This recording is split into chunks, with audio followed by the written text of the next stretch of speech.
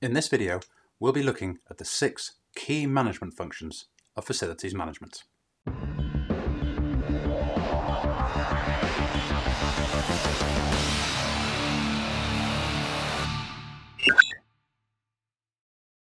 Welcome everyone, I'm Chris from the Xenon Group. Today, we'll be looking at some of the key management functions of FM. But first, don't forget, subscribe to the channel, turn on your notifications so you don't miss a single video. So, facilities management involves a considerable amount of, well, management. Clues in the name, right? But what exactly do FMs have to manage? As is often the case, the answer to this question can vary from one organisation to the next. Some FMs will have different responsibilities to others. However, we've identified 6 common areas that most FMs in organisations will be responsible for to some degree. Let's take a look at the first of these. People management. It's highly likely that at some point in your career you'll be responsible for managing people. Whether you're a head of FM with a team of managers, coordinators and assistants, or a single FM with just one in-house receptionist, you'll be responsible for keeping your staff happy, motivated and productive. You'll need to plan their workloads, ensuring that you get the most out of them without burning them out. You may need to consider the makeup of your team.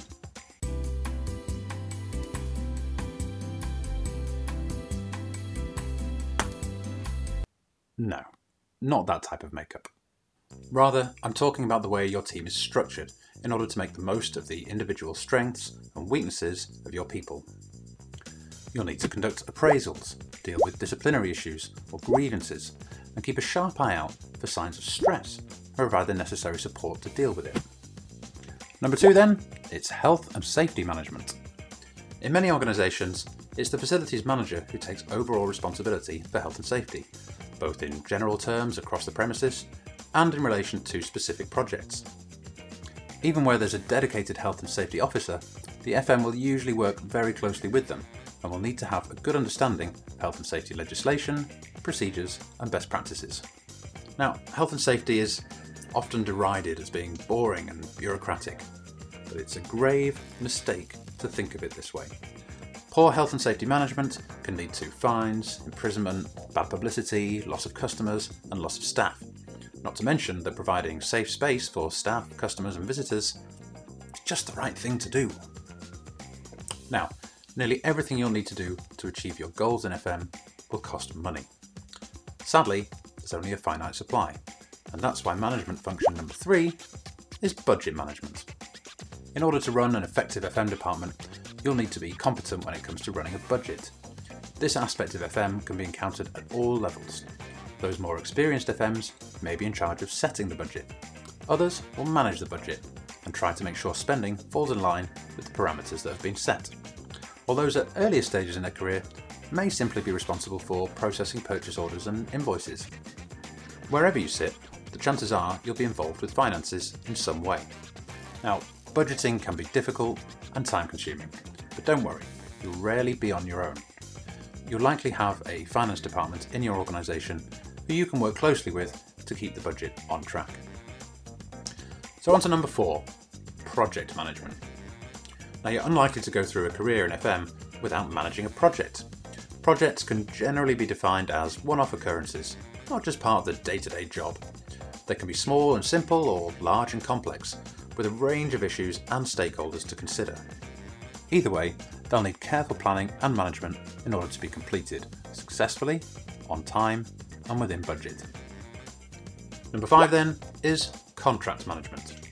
Even if you keep most of your services in-house, you'll likely have to use contractors at some point, either for project work or specialist services. If you outsource some or all of your services, then contract management becomes a significant part of your job. And for those of you who work for outsourcing companies yourself, you may still need to subcontract work on occasion. Managing contracts effectively is critically important, as you need to be sure that you're receiving the service you're paying for and at the agreed standard. You'll need to negotiate the terms, you'll need to monitor the performance, and you'll need to deal with any quality issues if they arise. Last, but by no means least, is customer relationship management. Your customers are the people that use or benefit from the services that you provide. Without customers, the FM department wouldn't even exist. So you need to be sensitive to their needs and responsive to any issues they may have. Customers will often want a platinum service for rock bottom prices, so you'll need to manage their expectations effectively. And naturally, the key to good customer relationship management is communication. Remember that communication works both ways. You need to listen to what your customers are telling you, but you also need to keep them informed of what you are doing and how it's going to affect them. So, what can we take away from all of this? When asked about what's involved in facilities management, many people will start talking about the services that FM provides: cleaning, catering, maintenance, security, and so on and so forth. But you may have noticed we haven't actually mentioned any of these services once during this entire video. That's because, regardless of the services you manage, hard, soft, or specialist, the principles of effective FM remain the same. And the common thread running through all of them is people. Whether it's the people you manage, the people in other departments that you liaise with, the contractors you use, or the customers you serve, your ability to work effectively with those people will define your success as a facilities manager. People often think of FM as a technical discipline. It is not. Sure, some technical knowledge can be helpful, but someone with no technical knowledge and great people skills will almost always outperform a highly technical individual with no people skills. To be a truly great facilities manager, you need to develop the skills that will help you work effectively with people. Emotional intelligence, communication skills, empathy, and so on. These are what will truly help you make the jump from good to great. Okay, that's everything for today. Thank you very much for watching, and I hope you found the video useful. As always, if you enjoyed the video, please don't forget to like it, subscribe to the channel, and turn on your notifications. That way you won't miss any of our future videos. If you'd like to know more about facilities management qualifications and training, or recruitment or consultancy, head on over to www.xenongroup.co.uk. It should be flashing on the screen right now. Other than that, thanks once again for watching. I'll see you next time.